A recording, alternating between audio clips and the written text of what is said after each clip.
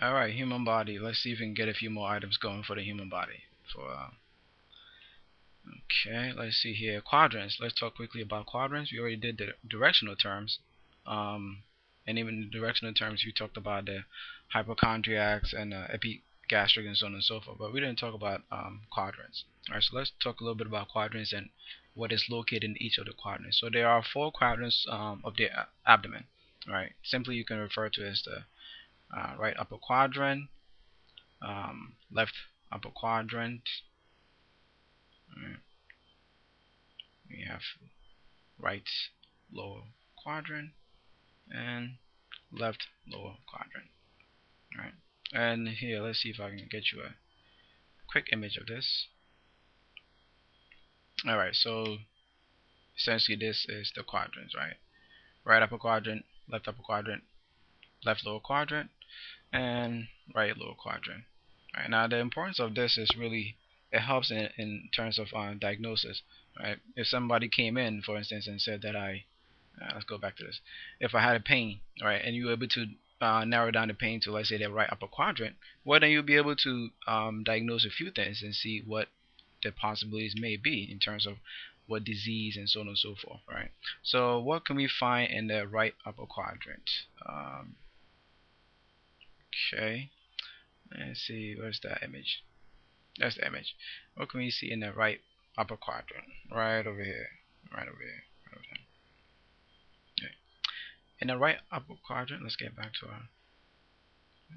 Okay. So in the right upper quadrant, we have the right lobe of the liver. Hey, what's that? Oh, who's that? OB? Right lobe of the liver. OB. Sounds like one of the cartoon characters there. Alright, we also have the gallbladder. Okay. We have parts of the pancreas. Pancreas. We have parts of the small and large intestine.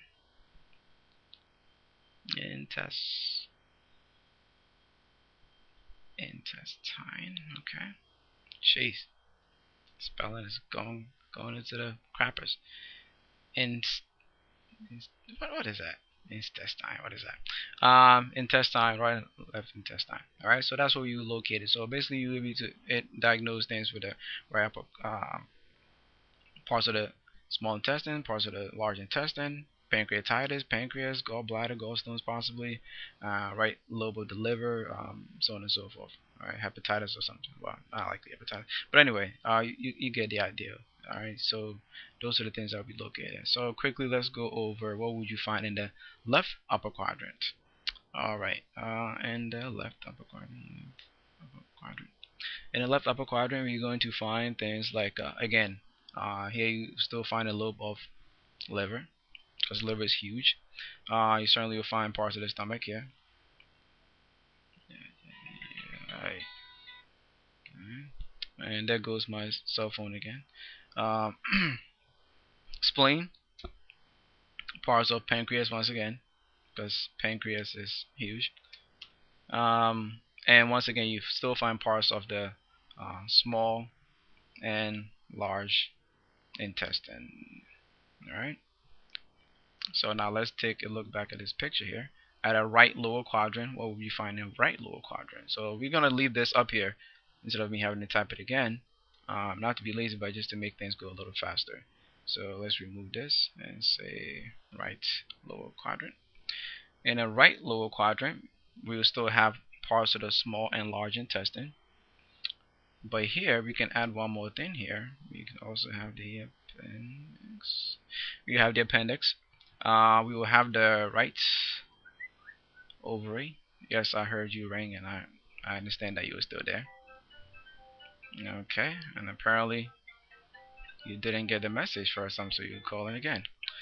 Okay, let's just ignore that one for now. We have the right ovary. We have the right. That is annoying.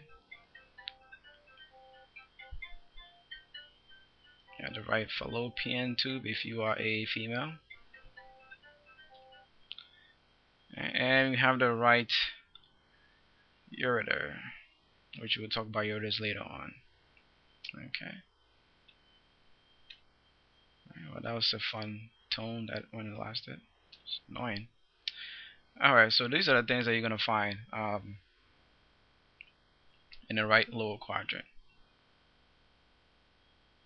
Alright, so now let's return back here to our image here. Okay. Now let's go to the left lower quadrant, and we're mostly going to leave most of these things here because some of them are also going to apply to us as well. Alright, so instead of the right ureter here, you find the left ureter.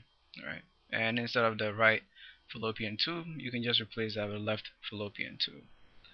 Alright, again, right ovary, you can replace that with a left ovary. Alright, yeah, I have something about these things not matching up, so I have to go back and match them up.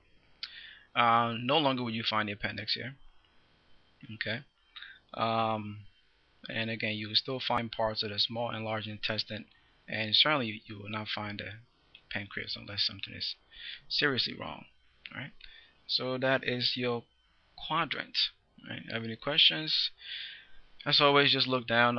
You can watch the video again. You can rewind the video, and when you rewind the video, you get a chance to hear the ringtones one more time. Other than that, I will see you in another one. Alright.